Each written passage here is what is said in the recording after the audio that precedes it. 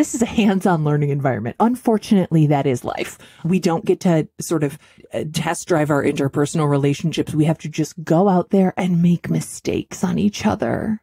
And there are casualties in the process. Yes.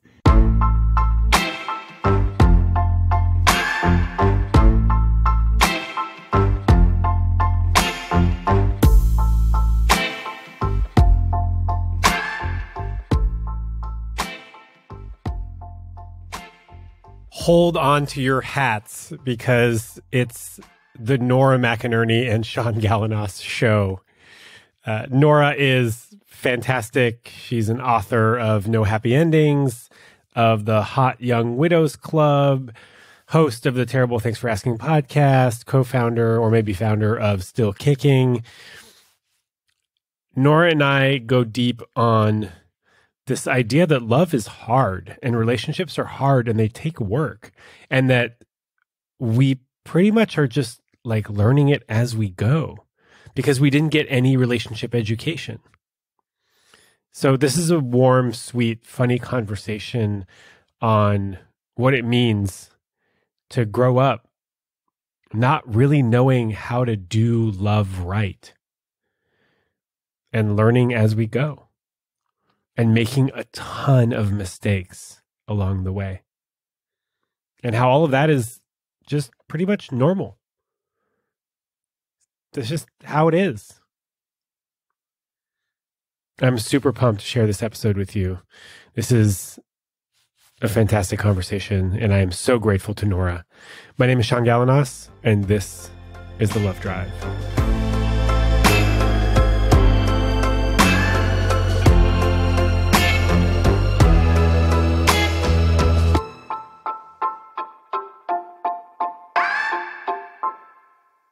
Okay, let's go because we can do this all. Oh, is that not the podcast? Is that not the topic? Oh, no, this isn't. But this is where it starts, right here.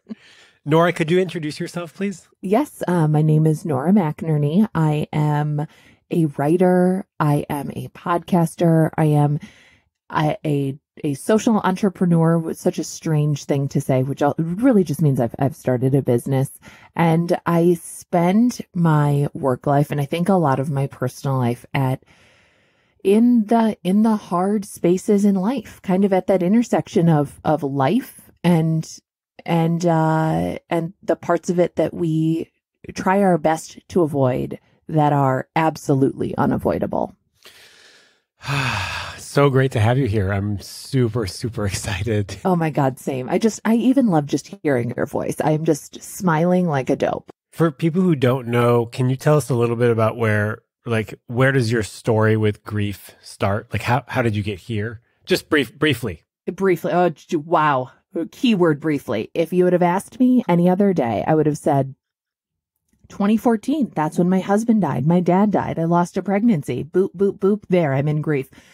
But I was talking again with a friend yesterday, and I realized 2021 means that it has been not 11 years. It has been 10 years. It's been 10 years since that husband of mine who died was my boyfriend, who was diagnosed with brain cancer. And I would have not at the time identified with grief or grieving. I would have said, no, that's for dead people. How dare you?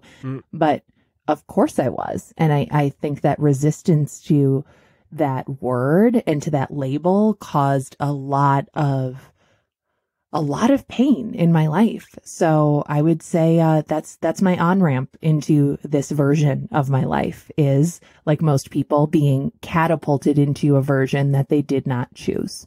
I feel like grief isn't something that we ease into. Very rarely do we. Even when it's, I'd thought of it as, oh, well, it starts when the person dies, right? And so I had a long on-ramp with Aaron. If you consider 3 years long, which I don't, but it's longer than my friend Mo, whose husband disappeared one day and never came back. But I was catapulted into it. It was unexpected. We were young and we'd been together for a year, just that magical moment of finally, and I say finally, I was 27 when I met him, get a grip. I was 27 and I was like, oh my God, it's finally happening. I finally found somebody where like love is not like this, sort of, begging a person, right? Or it's not, trying to convince the wrong person that I'm the right person. It's just so easy. We just like each other. We love each other. We want good things for each other. What is happening? And then he got sick, and all of those experiences that we had together through his sickness, those were moments of grief, even as we were experiencing moments of such joy, of getting married, of having a baby, of, moving into a house that was going to be accessible for his future. And all of it was.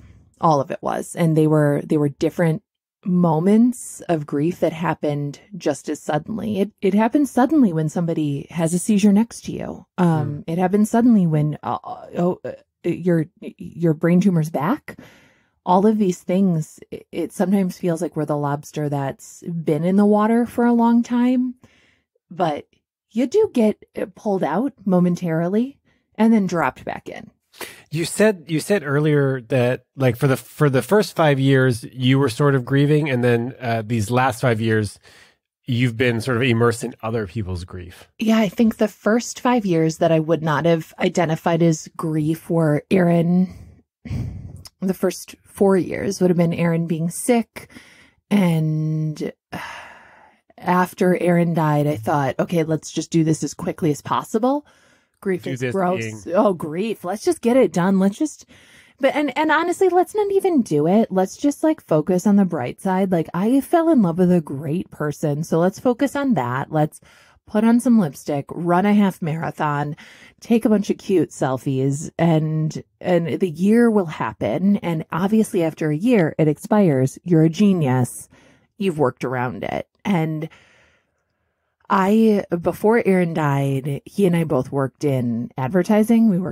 I was working in-house at a corporation. He was at an agency. I had worked in agencies before.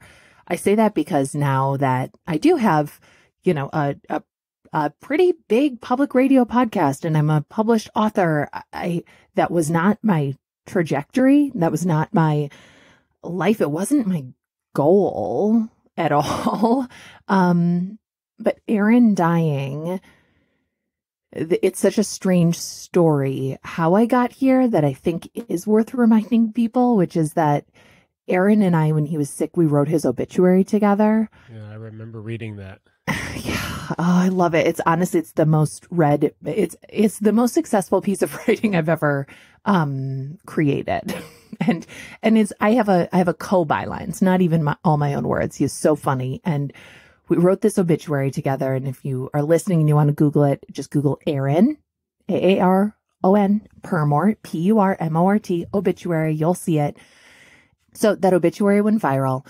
I got attention for the other writing that I had done, and that led to an agent, and that led to, writing those book proposals and getting those book deals, and that led to a lot of things. But really, the impetus behind all of it is that obituary went viral, and I started to get so many messages, Sean, like messages in email and Facebook and Twitter and anywhere that somebody could contact me. They were contacting me, and they were sending me their own story.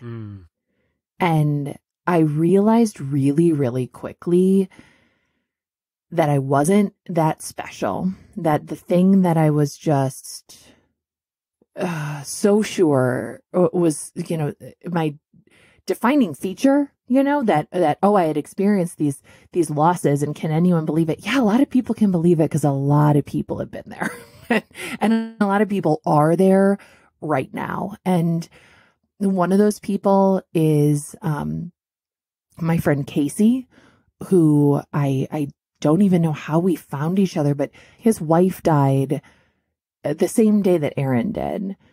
And we did not know each other. He lived on the other side of the country. And that first night of widowhood, when I was staring in the mirror, I was thinking someone else is feeling this. And it was Casey. It was Casey who was going through just the most sudden, dramatic experience out of nowhere, who also had a kid who is the same age as the child I had with Aaron. And I had so many messages like that, and I didn't know what to do with them other than reply to them. And that was really what drove me to write a book. That's what drove me to pitch a podcast. I had zero experience in audio. It was 2015 where it wasn't, maybe it was easy to make your own podcast. I certainly didn't even cross my mind that I could do it on my own. I thought, well, I got to get into public radio. There's nowhere else to do it. You have to call Ira Glass. I got to call Ira Glass. I got to call somebody. It's the only way. It's the only way. And that's kind of where it all came from, which is not that I had this big sort of ambition or big strategy, but just what do I do now with what I have? And that's sort of what got me here on the floor of my closet, sitting cross-legged talking to you. Well, life happened. It just happens. Yeah. Some people ask me like, oh, why do I do what I do? And literally the answer is like, oh, it's the best thing that I have going for me right now. Yeah. Like this is just like, it just over time, this thing has developed and this is what I do now. Yes. And I think that comes through. I think you can tell in somebody's work when they have sort of manufactured a personality or a niche for themselves, and when it's the best thing for them to be doing. It's like I imagine when it's not like you were like, now look, I really enjoy baseball and relationships. Also, I have a passing interest in comic books, so I guess I'll pick this one. It's not as if there were, I wasn't sitting around thinking, okay, well, I have this huge grief that I'm dragging around, trying to find my way, trying to untangle it, trying to even define it, trying to figure out who I am in this world. But I also, what if I just made a recap show of Real Housewives, which, if my life had been different, that probably would have been the podcast that I started. Like I probably would have started. If Aaron were still alive, we would have a dumb, amazing, funny podcast together. That's what we would be doing. Instead, you're sharing what grieving looks like to a lot of people who don't know how to deal with it. Yeah. And I think also just that label, like what is grief? It is still so small for so many of us. It's still like, well, I mean, it's, well, no one died.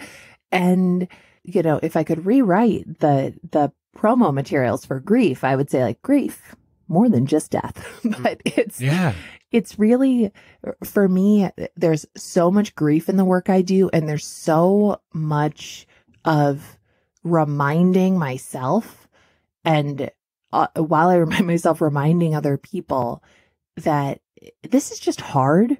Like, and it's not hard because there's something wrong with you. It's hard because that's what hard things are. It's not as if you're somehow ineffective or defective, that you're struggling through loss, or that you're struggling through relationships, that you're struggling through your career. It's just that sometimes things are just hard, and that's okay. I feel like often times things are hard. Yeah. Life is hard. Yes. It's hard, and it's awkward. So awkward. So awkward. So awkward. Relationships are awkward. Like meeting new people is awkward. Saying goodbye, not getting what you want. Like a lot of it is hard. It's so not getting what you want. And then also it not being somehow a reflection on who you are or what you deserve, or, just sort of driving you into that space where you now hate yourself because you did not get the result that you were expecting. And that result was based on incomplete or completely inaccurate information.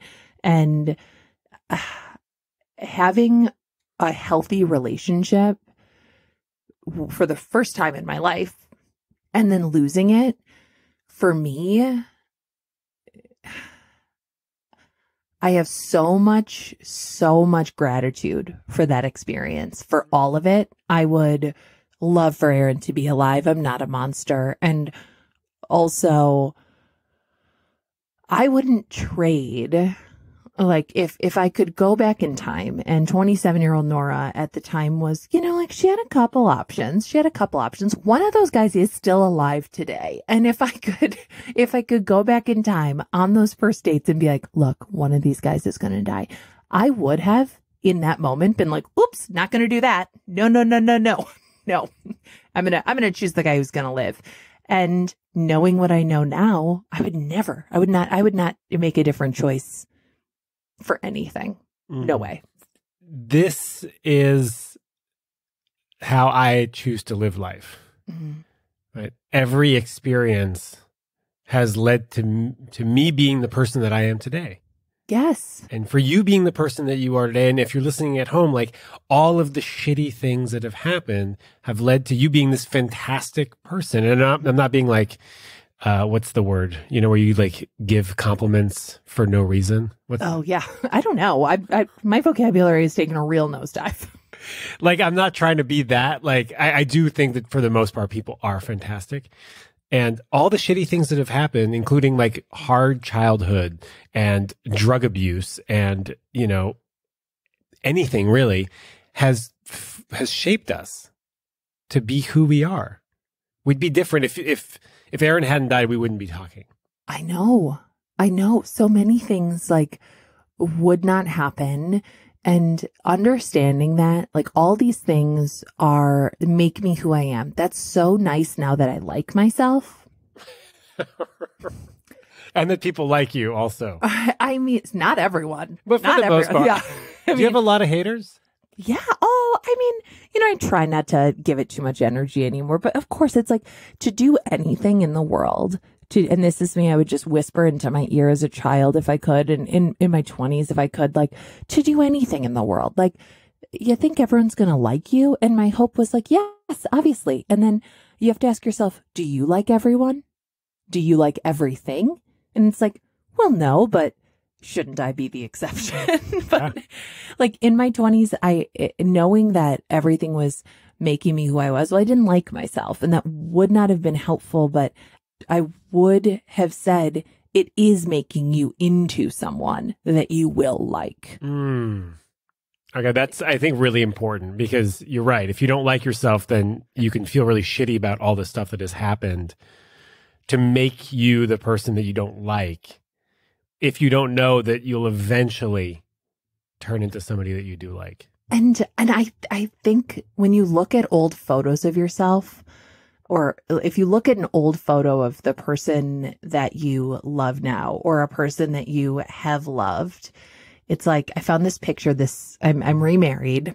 I'm married to a man named Matthew, and he seems great, by the way. He's so great. He's on the other side of this closet wall, hanging out with our 4-year-old. And he's a great dad. He's such a good dad. He just cleaned the vacuum. And you know whose vacuum that is? That's my dead husband's vacuum. He knows I'm so attached to that vacuum. That vacuum is 12 years old. Who knows? Who knows if it's still really doing anything? Every time he uses it, he cleans it out. He checks it out. He's like, don't worry. It's so sweet. But the toaster, he wasn't able to fix the second time. He tried to fix the toaster so many times. We still have it just in case, my dead husband's toaster. And it's grief is so weird. But I found this Polaroid of Matthew, and it's like Matthew's 20 years old. He's sitting on the floor of some who knows where. It's like he's so cute, and nothing has like happened to him yet. He hasn't had his heart broken. He hasn't like gotten married and divorced and gone through all these difficult things. And I was just like, oh God, buddy, like you have to do so much to get here. Like so much has to happen to get you here, cleaning out my vacuum. and I think about that for myself too. And when my friends, or when people I love, or people who reach out to me are really sort of like in that space where they're like, but I want love. Like I want a relationship, or this person ended a relationship and it hurt me. I'm like, you are in it now. like you're in it now. And that is perspective. Where you are is perspective, but it's not like the full picture. I don't know how to explain it. It's just like I've just been thinking about that nonstop in anticipation for this conversation, which is like, I don't know, like even now, like, is this the full perspective? No.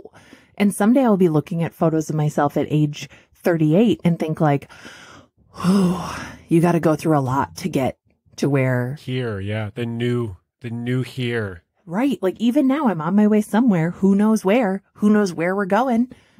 And life being the way it is, like, will continue to be hard. It will. And wonderful. And also with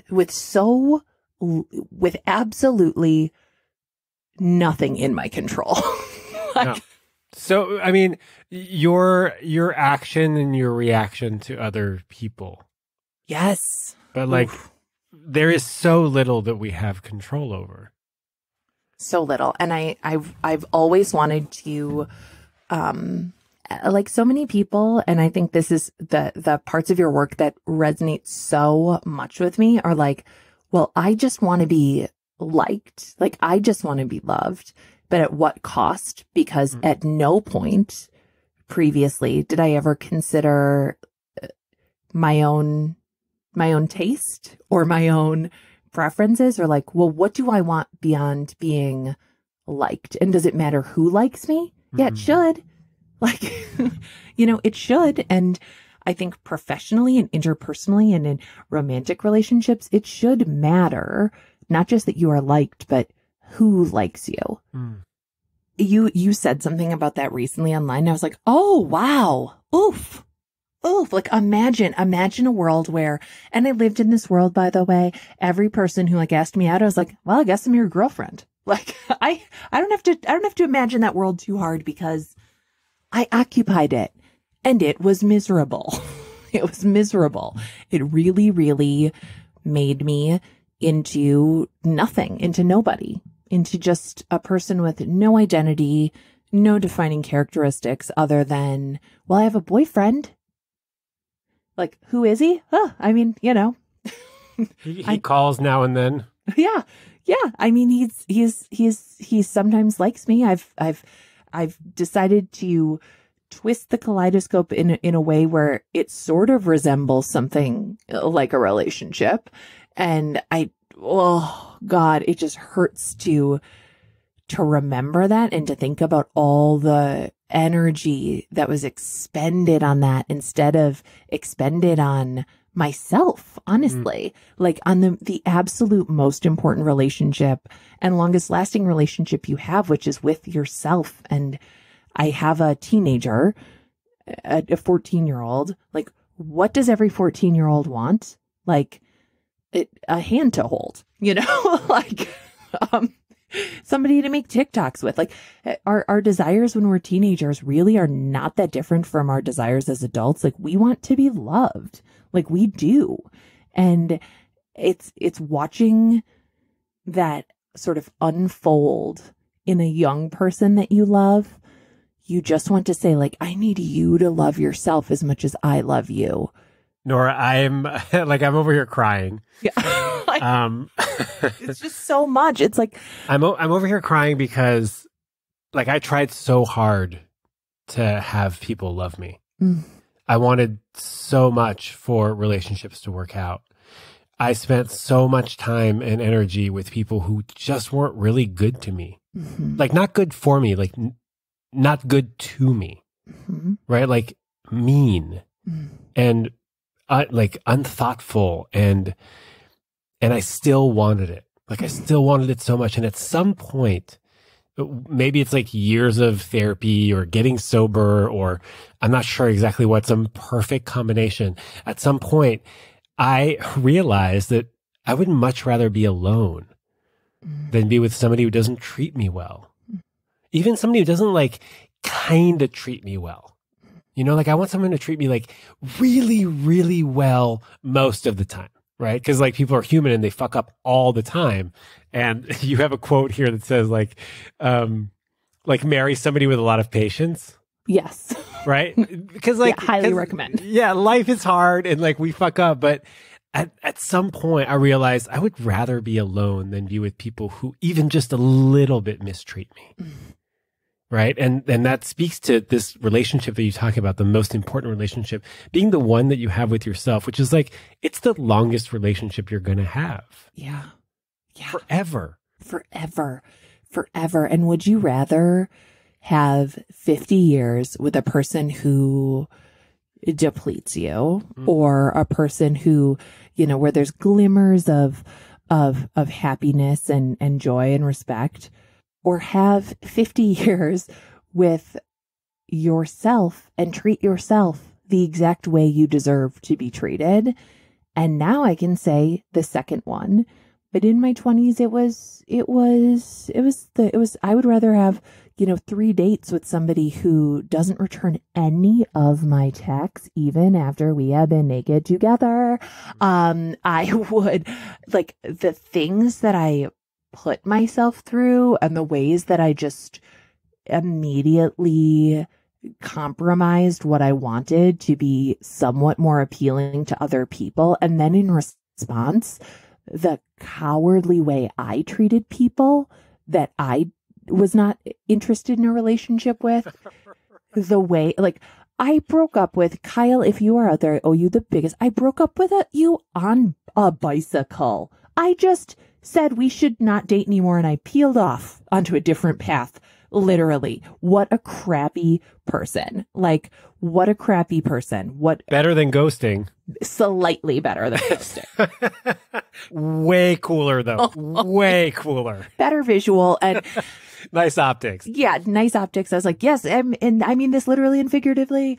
I was so incapable of advocating for myself and my needs, nor did I even know what I needed or wanted, that I couldn't even express them to another person when I was the person, letting them down. You had this post that was like, how to tell somebody you don't want to date. Hey, I didn't really, feel like the spark, but I wish you the best. I had fun, but just not really there. How easy. What an easy message to send. Would I have done it? No. God, no. No. I need to be clear that, like, that message, it took me a really, really long time to be able to actually send that to someone. Yeah. Right? Like, I fucked up a lot. I mean, there's a reason why I do what I do now. I was not good. Like, in my 20s, even up into my early 30s, like, I fucked up a lot, Like, I didn't really know how to be honest. Mm. I didn't. Mm-hmm. And, like, I'm hoping now that I can help some people be a little bit more honest, and I can help people kind of move through this stuff with a little bit more ease and a little bit more class, because I think I really got it wrong a lot of the time. Yeah. I don't know what kind of book you're thinking about, but I do think that you should do something that is for adolescents and parents, because our kids only learn from watching like a marriage, or not even a marriage. Like there is no average American family anymore, which I love. And so you don't know what you're not teaching your kids until, they're going through their first breakup, and you pick up their phone and you're like, I'm sorry, you said what to a person? Like, I'm sorry, what? Where? Why? And it's so difficult, and you just realize, oh, I expected somebody to learn this stuff like through osmosis. What? Like, and who was teaching me? Where did I even learn this stuff? I just think every time I see something like that, I want to send it to every young person that I know. And so I don't know, just some unsolicited advice, but I do think that there's like a podcast mini series in there, or there's just something for parents to help their kids learn this stuff, because when you've been in a relationship for a long time, you forget. Like, you forget. I have a really hard time with unsolicited advice, but unsolicited advice coming from Nora McInerny, I will gladly take it. About writing books. Yeah, You got it. It's not even, I just like, it's a request, maybe. It's a request, because it's just it's such a lonely time. I don't know where kids learn it from. Where we learn it from media, right? Like we learn it from, I guess, our friends. And well, we're the same age. yeah. Right? So where did we learn it? Where did we learn it from? Where did we, I didn't do it well. No. So, like, I didn't really learn it. I think I learned it through like a lot of bad experiences, thinking, oh, there must be a better way to treat somebody. Oh, and also like, ouch, that really hurt, like the way they dealt with that. There must be a better way for me to be treated, and to eventually over time figure out like what makes sense for me. What do I want? What are my needs? Like I never picked up like a manual. No. On how to be good in relationship or good at life. Like there's no syllabus, like you say. Yeah. There's no guidebook to this stuff. Yeah. And there's a lot of really bad advice. So much bad advice. It's all of the books. God, what books did I read in my 20s? I think I read The Rule. I've read The Rules. Oh my gosh. And I also read The Game, Sean. I read The Game. Okay. I read The Game. Okay. It made me intolerable. Okay, I read The Game in Panama. I lived in Panama for a little while. I tried the strategies in the game. I was miserable. And I made other people miserable, and I was so desperate. And I could tell which men had read it, and then because my friends and I were also like emotionally immature, we would do it then to boys. Like we were like, oh, well, this guy, he doesn't know what's going to happen. And our whole like thing was like, oh, we just don't care. But we just don't care. But we care so much. The whole like, don't care, look cool, because then you'll have the power. Yes. Oh, the power. Who wants the power? Nobody wants the power. You don't want power. I don't want power. I want... I don't want relationship power. I don't want relationship power at all. And you know when you have it too, which is when you are in a healthy place and you realize like that this happened recently where there's like this disagreement where I could tell that it felt like, I could tell Matthew felt like I then had like a chip, and I was like, no, I'm not taking a chip. No, like there's no score. Like we are going to resolve this very small thing that in previous versions of our relationships, we would have both allowed to become a big thing in another relationship, and a thing that could be brought up maybe in the future, as a currency. And we're not doing that. I don't want that. It's so unappealing to me. Everything is like an isolated incident. Right. We deal with this one. This one's in a vacuum that Matthew just cleaned. Yes. It's in the freshly cleaned vacuum. We're going to deal with it, and then we're going to move out of it, and that stays there. Yes. Instead of becoming like currency.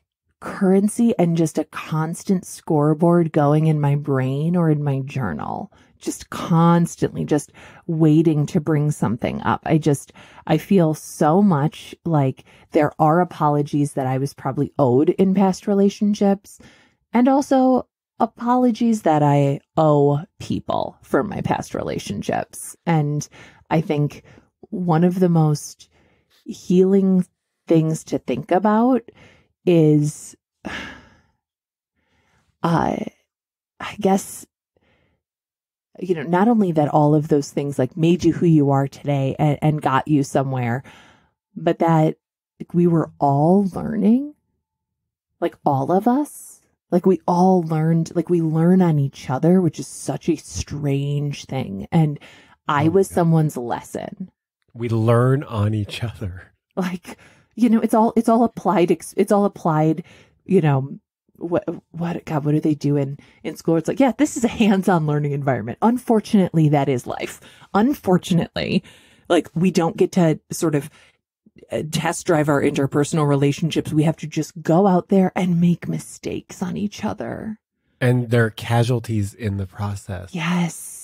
Yes. And also just the idea that not every relationship that is a failure because it didn't work out. Well, I think that no relationship is a failure. It just ended. It just ended. It's a failure if you didn't learn anything from it. Right. And it's just so strange because I used to think like, well, if we're not together anymore, I hate you.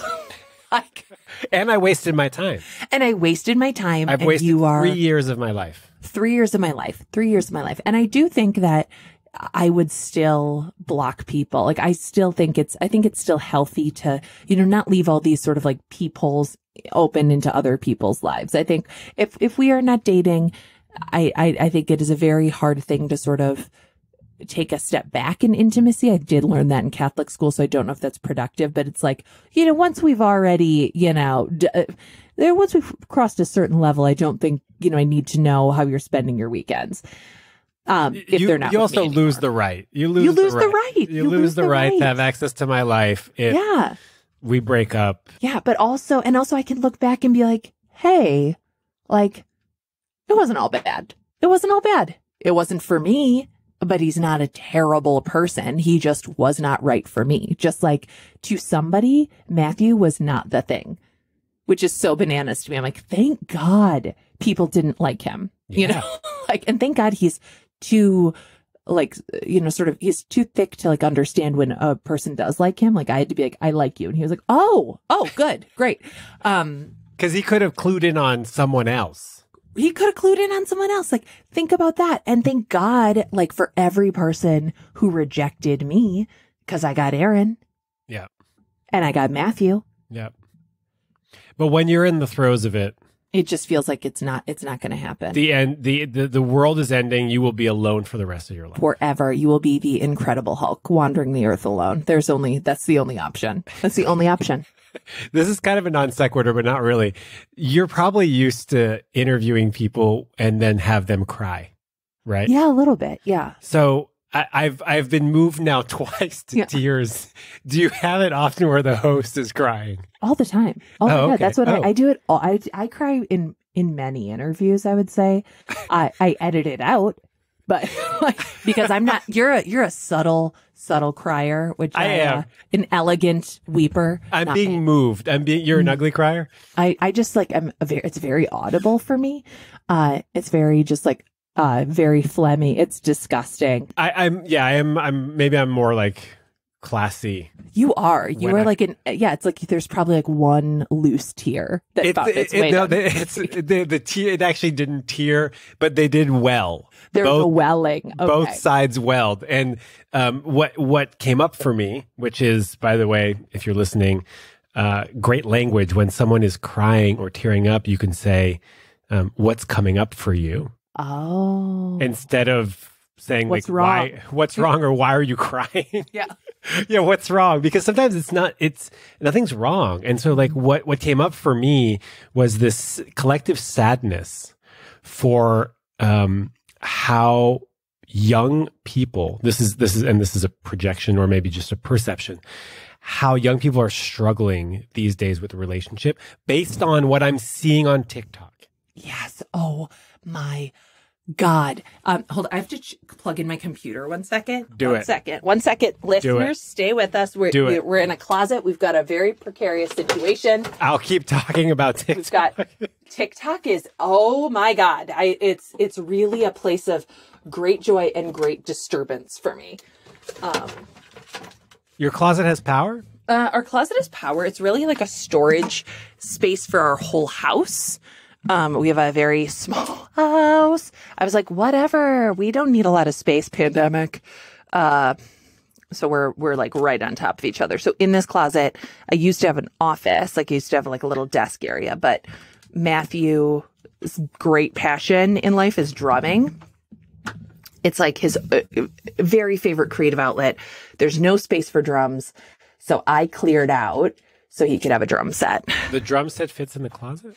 It's, I got an electric small drum set. Very small. Yeah.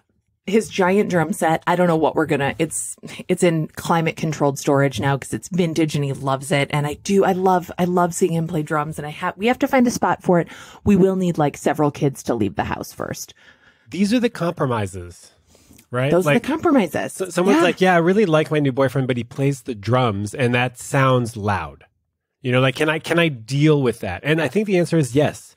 Yeah. You can. You can totally deal with the fact that your boyfriend plays the drums. Yes. Oh my God. It's like the hottest thing in the world. Plus you get electric drums that he just plugs them in and he has a headset and he can play his favorite music and drum along with it.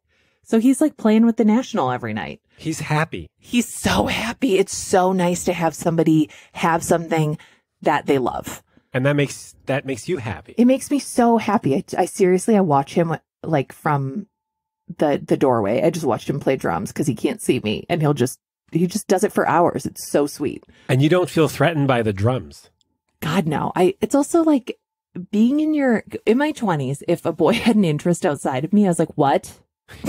How could you? First off, why? What does basketball give you that I don't? Right. So much, by the way. So much. And exercise. Exercise, endorphins. Also, I'm like, Nora, why didn't you work on finding something that you liked instead of building your entire personality off the person you were with? And those were the kinds of questions I was not ready to ask myself. Okay, so that's connected to the TikTok madness. Yes, yes. A lot of anxiety. Yes. A lot of anxiety, a lot of control, a lot of insecurity, a lot of fear. And I get it. I get it also because I think I was like that too when I was younger. Oh, absolutely. I made a post yesterday or last week about how to ask your partner for like space for like a weekend alone. Yes. Yeah. And the comments were like, frankly, a little disturbing because a lot of people said, don't read the comments. Oh, don't read. I try not to. Yeah. Never read the comments. Don't do it. But I can't not read the comments. And a lot of people were like, oh, if my partner asked me for a weekend's worth of space, I would assume that they were cheating on me or that they wanted to break up with me and they didn't know how to do it. And I just wouldn't trust them. And basically all I said was like, you know, hey, honey, I love spending time with you, but this weekend I'd love to spend alone. And I also don't really want to be texting. So if you're up for it, let's just catch up on Monday. Yeah. And to me, that seems like pretty normal because I can do that in my relationship. And I didn't really like read the room and I didn't really assume that like a lot of people's relationships aren't that healthy. And in an unhealthy relationship, that's not going to work. No. Also, don't you ever want time alone? Don't you ever just want to sit with your own self and your own thoughts and read a book and watch TV that somebody else doesn't enjoy? I do. All the time. All the time. All the time. Especially if you have kids. Oh my God. Even more. Yeah. You got to lock yourself in the bathroom. I got to lock myself in this closet and talk to Sean for as long as possible. Talk to Sean for as long as possible. And also that's for any parents, that is also a thing to like express and model for your kids. Yeah. And also have them advocate for what they need. The other day, we have a 7-year-old, we have a 4-year-old. 4-year-old's obsessed with the 7-year-old. 7-year-old's obsessed with the 19-year-old. 19-year-old, if you can believe it, does not want to spend all his time with a 7-year-old. Doesn't want to. And 7-year-old, if you can believe it. Until he realized like, wait, I think girls really like to see me with little kids. I'm absolutely. Like, absolutely they do. Yes, that is true. That is true. 7-year-old is like trying to explain to the 4-year-old, I need some time alone.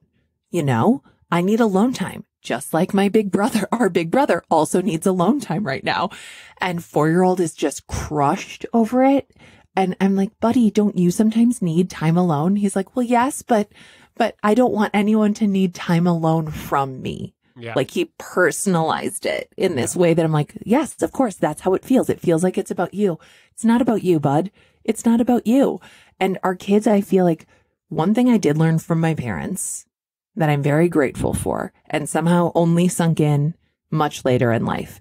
My parents had different houses when I was in my 20s. Married for almost 40 years. My dad's dead now. Loved the crap out of each other. My dad, like me, could not handle a Minnesota winter, would fall into these big, thick depressions, got a house, got a space in Southern California out in the desert and spent his winters there. And my mom would go visit him. And they always took separate vacations too. My dad liked golfing. He did not want to go and he didn't want to sit on an airplane and fly over the ocean. No, he did that once in Vietnam, not doing it again.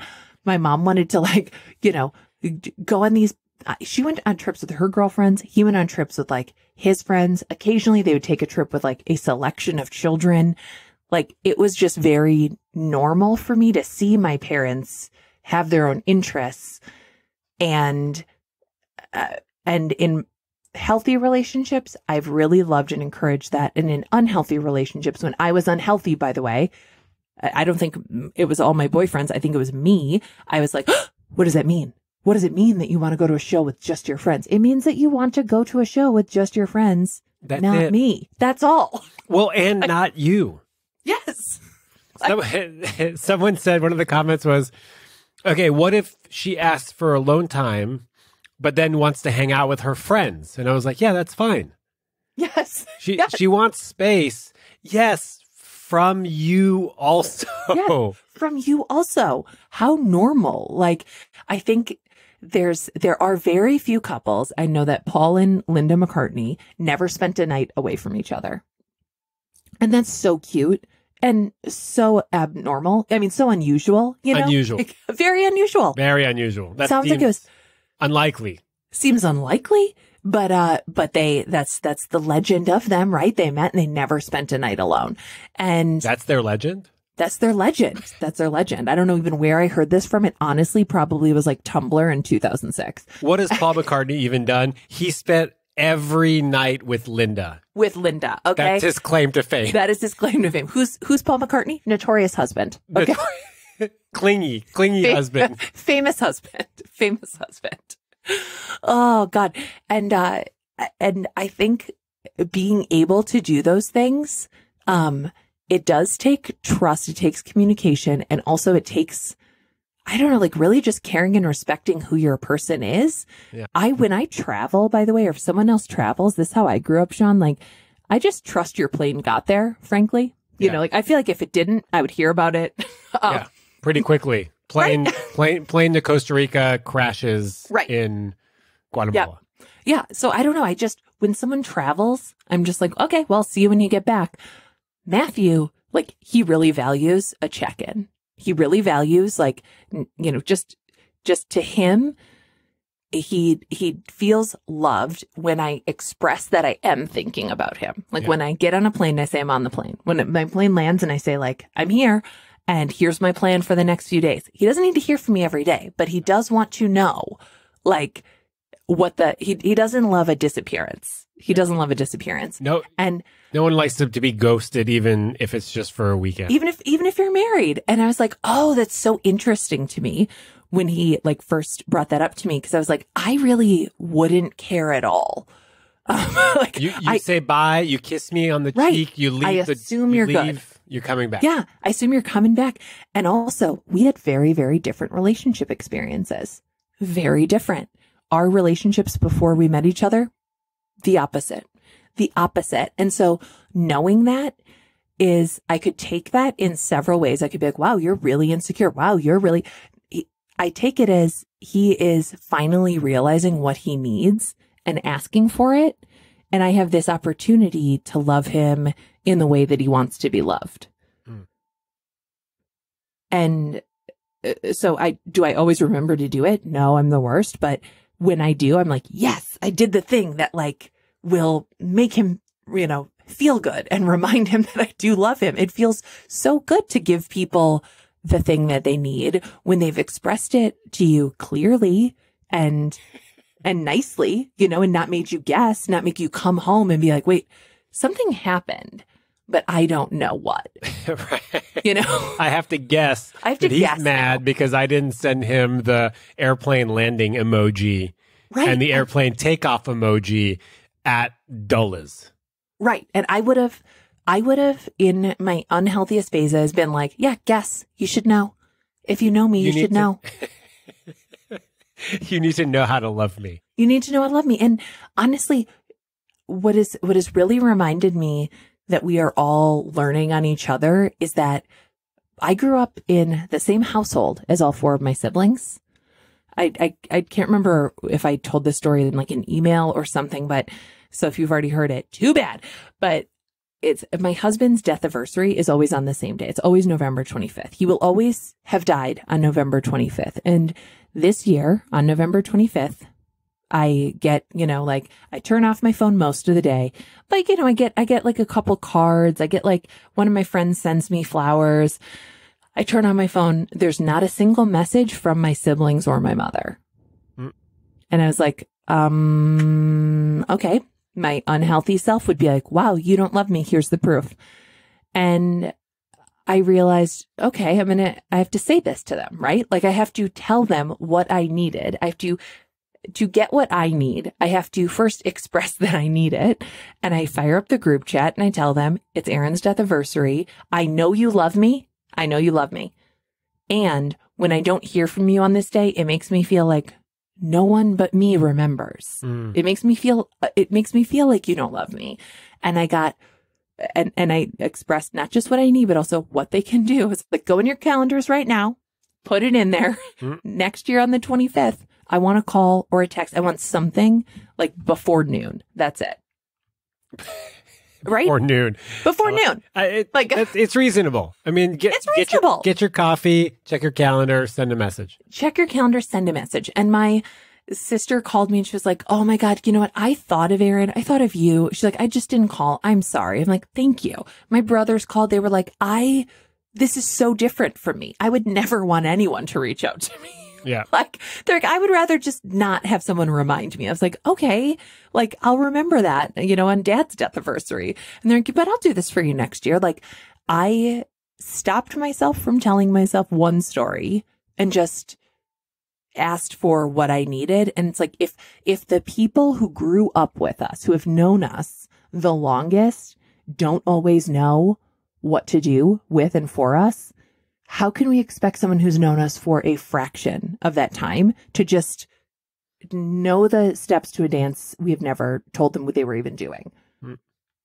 That's the book, by the way, the book that I want to read. There you go. How to ask for anything. Yes. Oh my God. Yes. Yes. Yes. Identifying your needs and then making requests that work from people. Because no one knows what you need. No one knows. Like no one knows. And you truly think like, yeah, they do. They're just choosing to not do it. That's a good story. Right? It's like, no, they're not. Like, they're absolutely not. It was just a Thursday for them. Like, it was just or whatever day it was. It was just a Tuesday. Like, they were just living their lives, Yeah. And I truly, like, I could have blown that up into something that would have really harmed our relationship.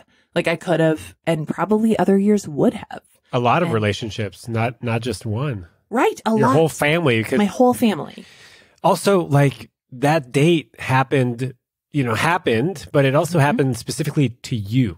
I know. Right? Like it's more important to you than it is to other people. Yeah. And we expect people to know. Yeah. And it's like, they just don't. Like, they just don't. Oh God, what an absolute. And now think about too, just give you another chapter of your book. Think about all the things you don't know about people. Think about all the expectations other people, if you knew like what other people's unexpressed expectations were of you, you'd be like, what? Oh my God. That's insane. That's crazy. I'm sorry. What? Like, you're mad at me for what? I had no idea. Like, we have to give people, I don't know. I'm still learning this over and over and over.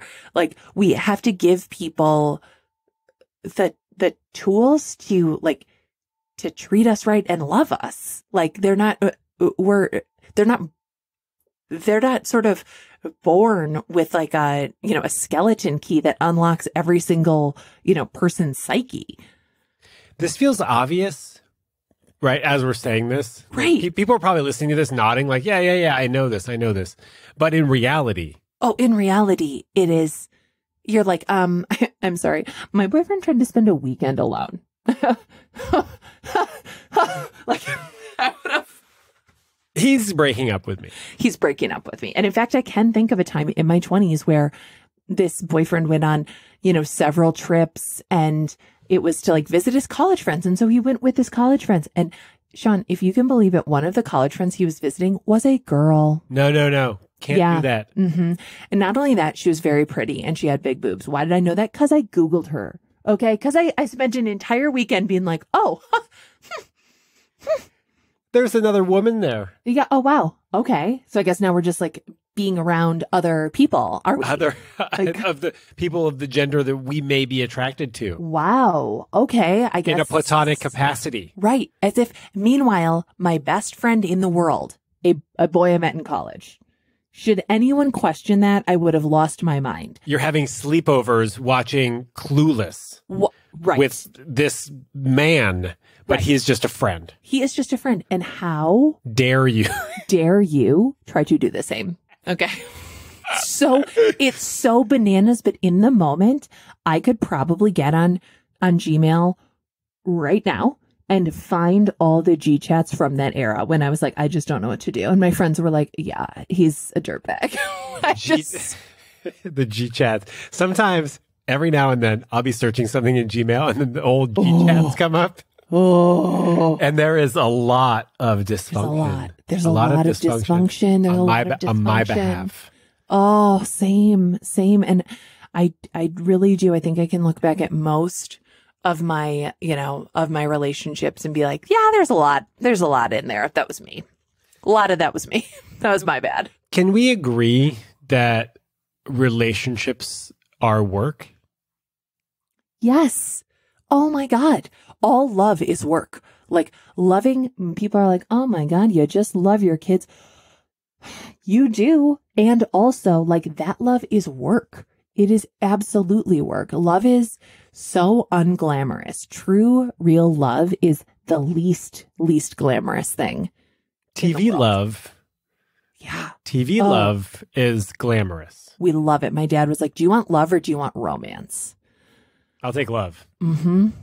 I'll take love with a little bit of romance. With a little bit of romance. And my dad was like, a lot of patience. And a lot of patience. And, my parents' marriage was not perfect. And also, my dad really did show me what commitment and devotion meant. And I am very, very grateful for that. He and my mom were not mirror images of each other at all. And he did make fun of her. Like his love language was like different. Jokes at the expense of his wife. Yes. And also he just had such admiration for all the things that she was that he wasn't. That's a very important key. It is. I'm looking at this invitation on my wall to their 35th wedding anniversary, which is, I got invited. I'd just broken up with this boyfriend. I was, going to my parents' 35th wedding anniversary, and my dad wrote it, and it says, July 2nd, 1949, Margaret Nagin is born. July 6th, 1974, she marries Stephen McInerny. 2009, Margaret turns 60 and celebrates, or at least acknowledges, her 35th wedding anniversary. Please join us in celebrating the confluence of two events as rare as hen's teeth. A woman not afraid to go gray and age gracefully. And, oh God, what does it say? A plighted troth that's weathering the vicissitudes of the times. Wow. And then in very, very small font. Hold on. I can't read it because it's so small. It's like 0.5 font. The quiet older gentleman you will see hovering the outer edges of the event is Margaret's husband. Oh. Like he hated parties. And that is how they celebrated, with a party. Yeah, and he did it anyways. Yeah, and he wrote that invitation to say, like, it's her birthday and this is our wedding anniversary, and I will be there on the very edges, sitting quietly because I cannot stand loud noises. And sitting in whatever chair only has one companion to it because I do not like large groups. So that to me looks like compromise. It looks like accepting someone's differences. It looks like not feeling threatened. Yeah. By somebody wanting something different, like your mom loving parties and him not. Like someone could really feel threatened about that. Somebody could. Yeah. Somebody could. And I'm sure they had moments like that. You're not really sort of privy to like the truth of your parents' marriage as much as I would say like once you move out, like you definitely get like a front seat when you're a kid, which is another thing to remind yourself. So.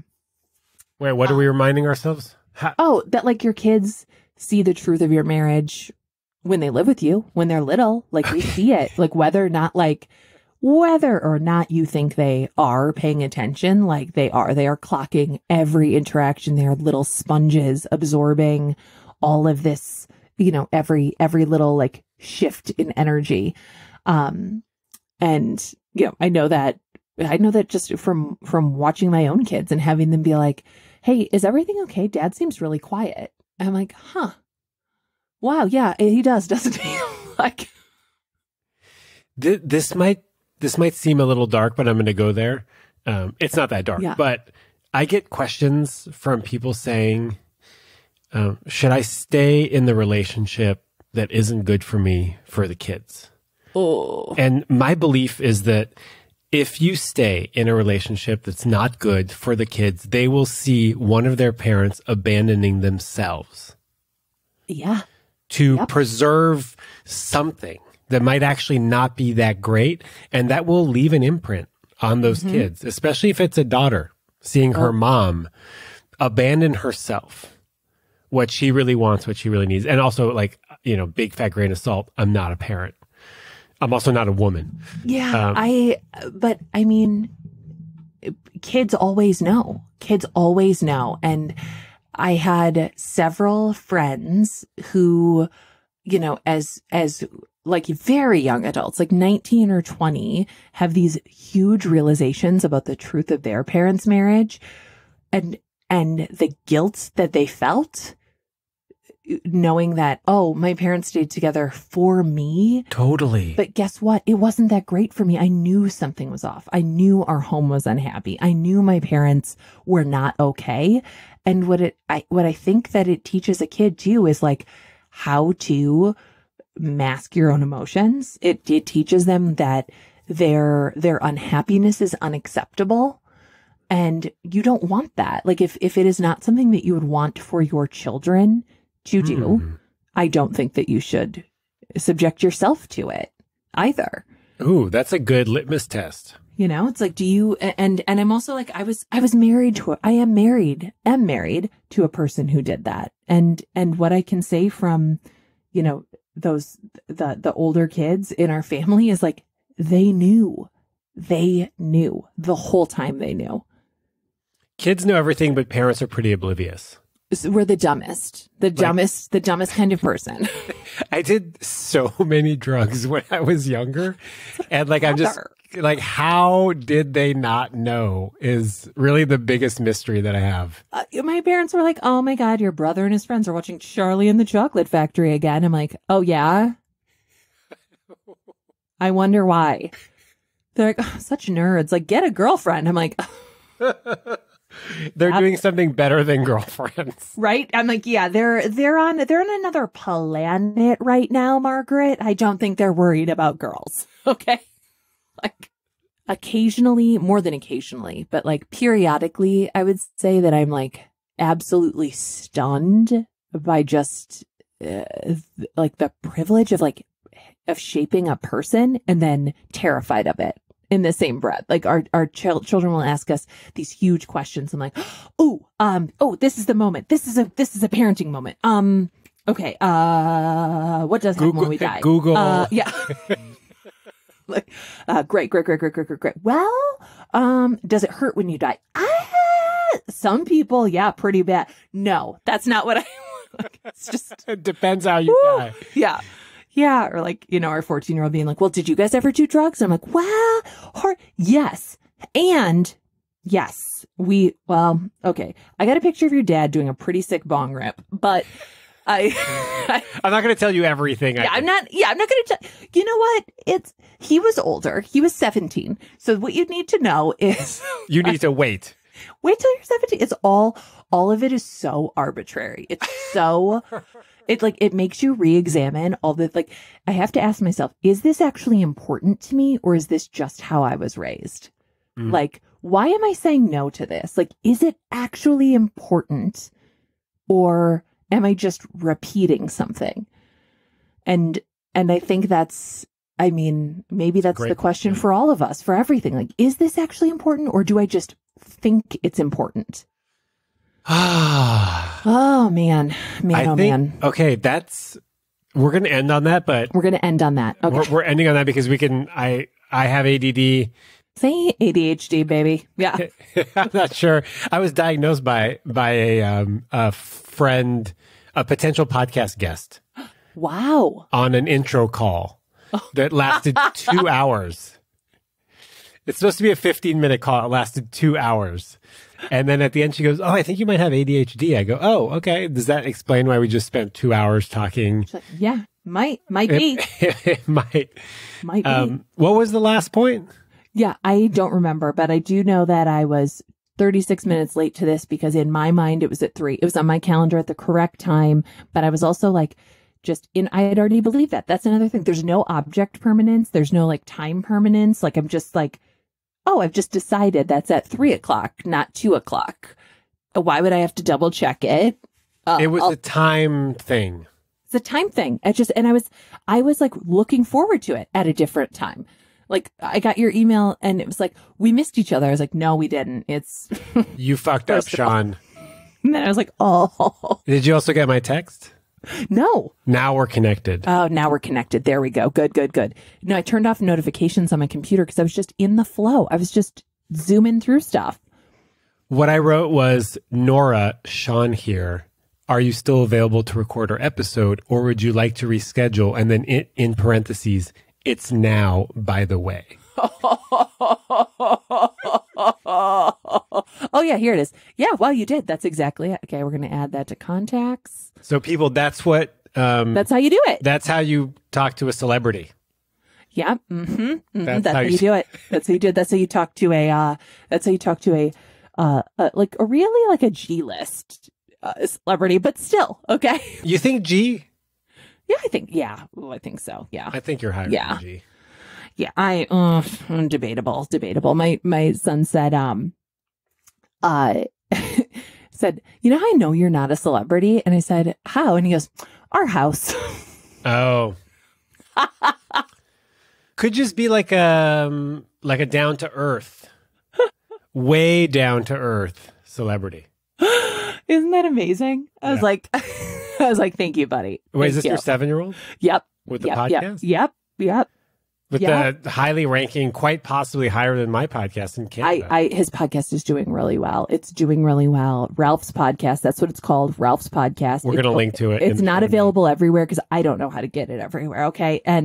But I know it's on Spotify and Apple, and that's all that really matters. Those are the big ones. And he's just such a riot. And you should probably talk to him because he knows quite a lot. He knows about foods. About foods. The podcast is in no way about foods. He kept trying to call it foods. I was like, you don't even eat food, dude.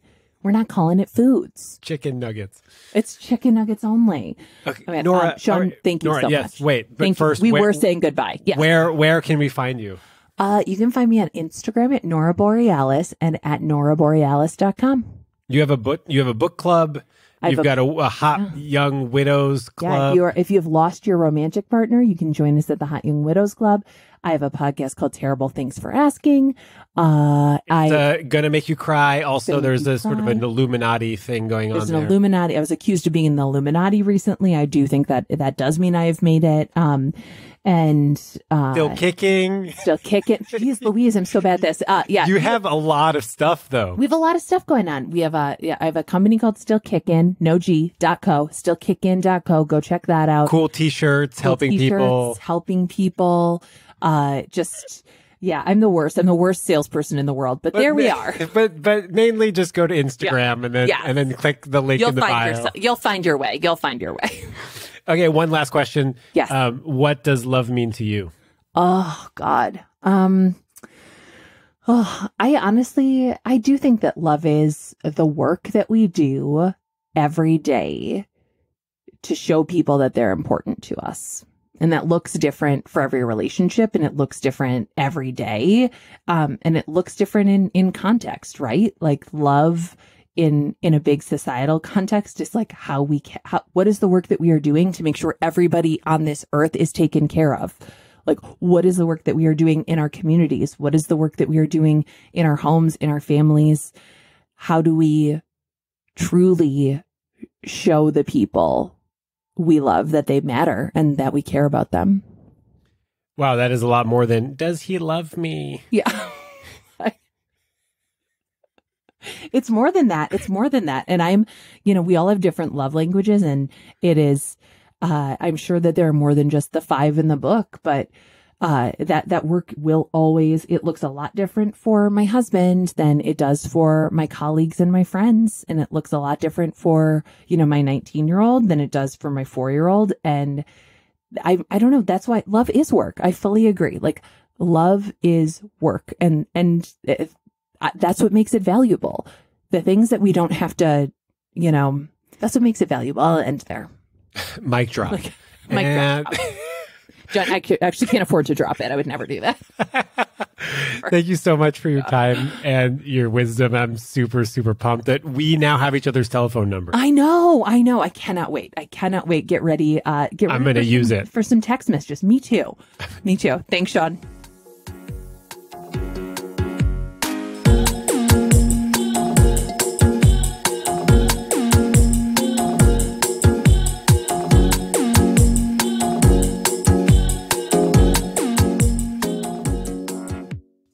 Thank you for spending this hour with Nora and myself today. Have a beautiful week.